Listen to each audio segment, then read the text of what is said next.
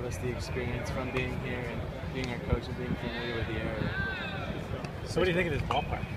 Oh, it's amazing. I mean, it's definitely not a hitter's ballpark for sure. You can see that it's pretty much our dimensions at home, and the wind's blowing straight in. And it's just gonna be one of those weekends where one of those weeks where you have to cut your swing down and take what the pitcher gives you and scratch across a couple runs.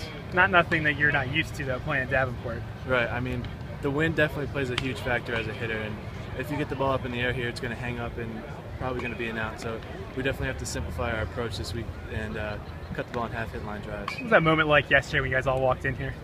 Oh, it was fantastic. I mean, it's even better today when there's people roaming around and you got eyes on you, so it's a great experience. What's just the confidence in Kirby coming back on Sunday night after a rough outing? I'm sure you guys aren't too concerned about that. I think we're extremely fortunate to have him coming back. I mean, if he ended his year on that outing, he probably wouldn't have been that happy. So he's definitely going to look to end his college year on a great note, and we're extremely happy to have him out there on the mound for us. All right, he's got to go. Thank you. Thanks, Mike. Thanks, Mike. He's got to jump in. What? Yeah, you can't be like that. Don't bet on it. No, bet on it.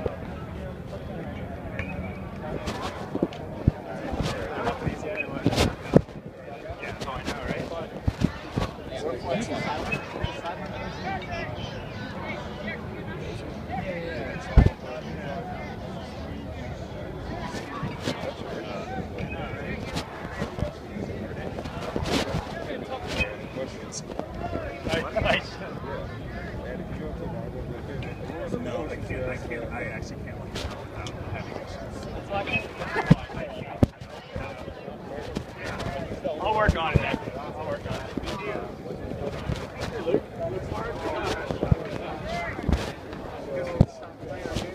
This place open. There's a lot of signage in the World Series. I recruited your daddy. But went to Stanford. No, I wasn't. He was a great man. He was a great man.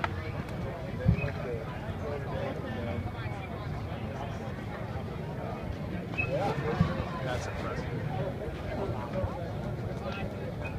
You're all waiting. 2 weeks. Dude. Yeah, I lasted 17 seconds. So realistically, I wouldn't think it would take that much time out of the day. Over and done.